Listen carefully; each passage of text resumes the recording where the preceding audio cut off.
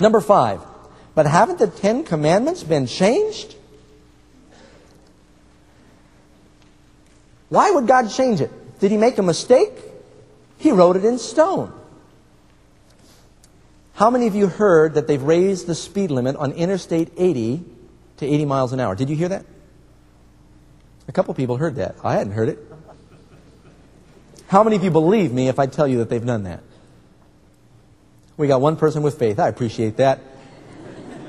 Love is blind. A couple of people believe me. Well, they haven't. You know why you don't believe me? Because you know that a government is responsible to very carefully educate its people in regard to a law change that would have such a wide effect. Isn't that right? If suddenly you found out they had changed which side of the road you're supposed to drive on and the government doesn't tell anybody, we'd have chaos. Do you think God Almighty is going to speak His law with His voice? He's going to write it with His finger. He's going to give it to His people in stone. And then He's going to change the very middle of it. And nothing's in the Bible about it? Come on, friends. What kind of a wishy-washy God do we have? He says, I am the Lord. I change not. The Sabbath has not been changed. Something did change. And we're going to show you where that happened in history. But God didn't do it. Question 6. Did the apostles keep the Sabbath? Answer.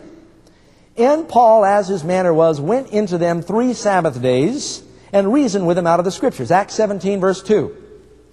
Paul and his company went into the synagogue on the Sabbath day and sat down. The Bible tells us also that in Acts 18, verse 4, he reasoned every Sabbath, persuading Jews and Greeks.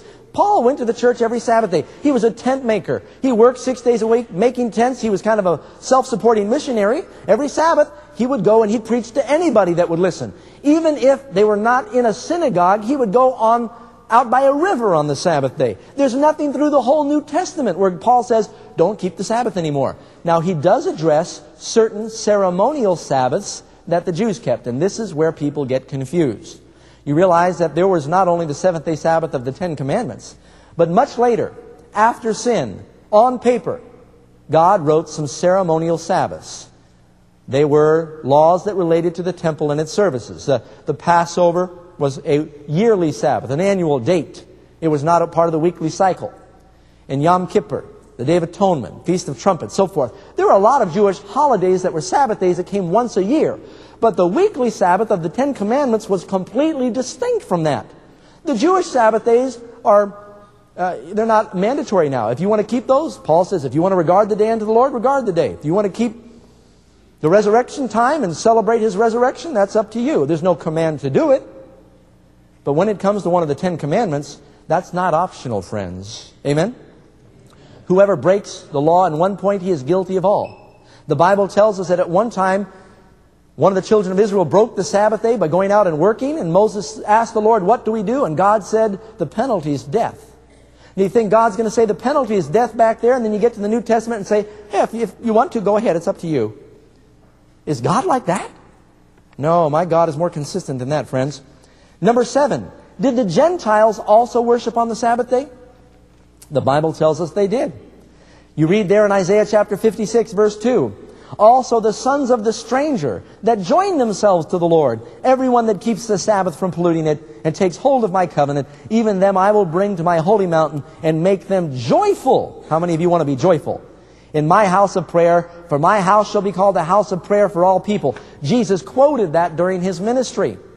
And then, of course, you read there in your lesson where it tells us in Acts chapter 16, verse 13, they went out on the Sabbath day and sat down by a river to speak to the women that resorted thither. That was written by Luke, a Gentile.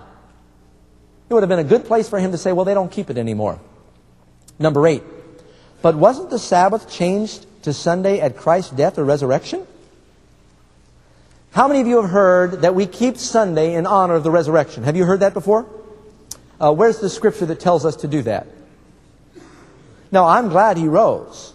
And the Bible says God gave us baptism to remember His death, burial, and resurrection. But there is no scripture anywhere from Genesis to Revelation that tells us keep Sunday in honor of the resurrection. Nowhere. Is it important that Jesus died for us on Friday? Does He tell us it's a new Sabbath? No.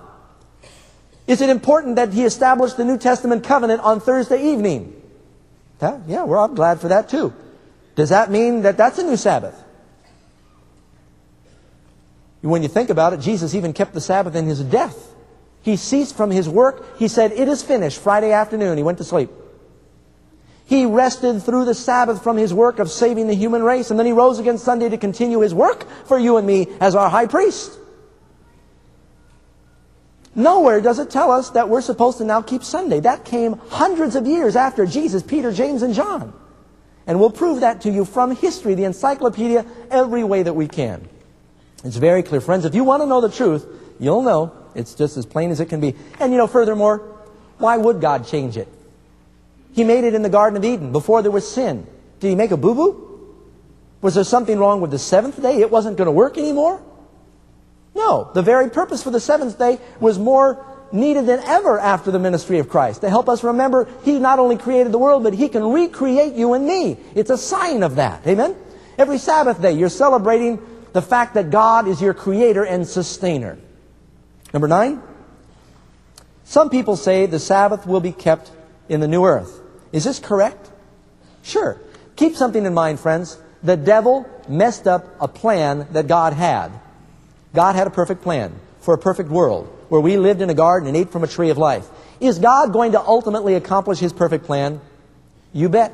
Are we someday going to live in that garden in a perfect world and eat from that tree? That's right. We're going to live forever. Was the Sabbath part of his perfect plan in the Garden of Eden? Sure. Why would he get rid of it? It's going to be part of the perfect plan in the new earth. Isaiah 66 tells us. Number 10. But isn't Sunday the Lord's day? Where in the Bible does it call the first day of the week the Lord's day? Nowhere.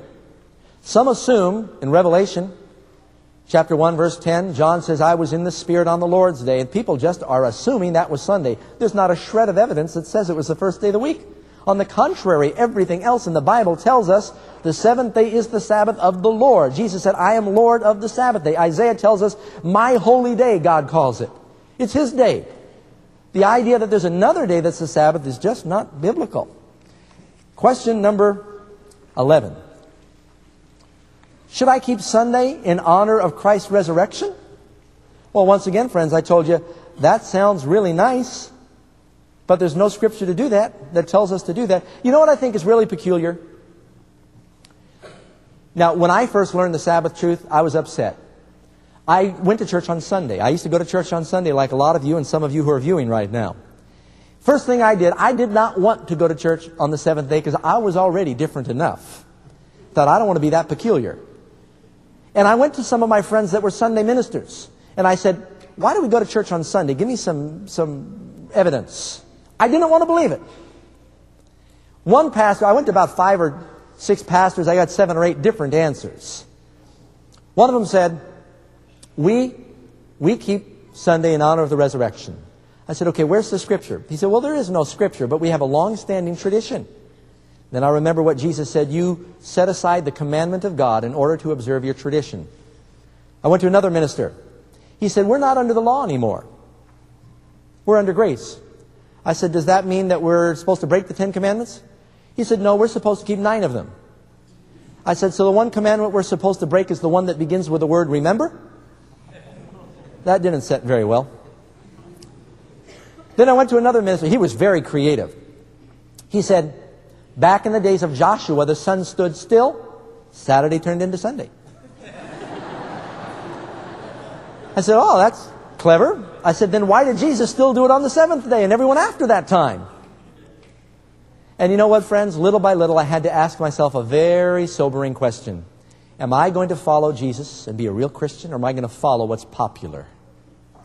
Am I going to follow the world and its traditions, or am I going to follow God's Word? Very few real Bible Christians in the world today that say no matter what everyone does, even in my denomination, I don't follow what's popular. I want to follow what the Bible says, because I will answer to God someday, not the pastor. And God's Word is very clear, and the Sabbath is one of His commandments. Question number 12. Well, if Sunday keeping isn't in the Bible, whose idea was it anyway?